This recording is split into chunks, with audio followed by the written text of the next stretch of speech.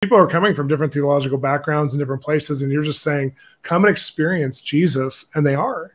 And it's beautiful. I've talked to several pastors who have gone to your meetings, and they've been like, they were just hungry. And one of the pastors, a pastor of a very large church, and he's like, I just decided I didn't have spiritual hunger. And so I went to places where I knew God was reported to move to see if it would awaken hunger in me. Wow. And he's a major pastor. And he goes, when I went to Catherine's meeting, I felt like I remember when I experienced a hunger and the presence like this 20 years ago, but for some reason I allowed the hunger to go away, and it convicted me deeply. And I went up for prayer for impartation, because I guess you prayed for a lot of people in that particular meeting.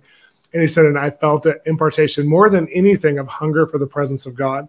And it's changed everything. He goes, I've seen deliverance now. I've street evangelized. I'm the senior pastor, and I'm going out like evangelism teams. He goes, I didn't do that because I had created such a distance between the role of pastoring and actually meeting the presence of God in different places. So I think, like, I've been hearing so many good reports and feedback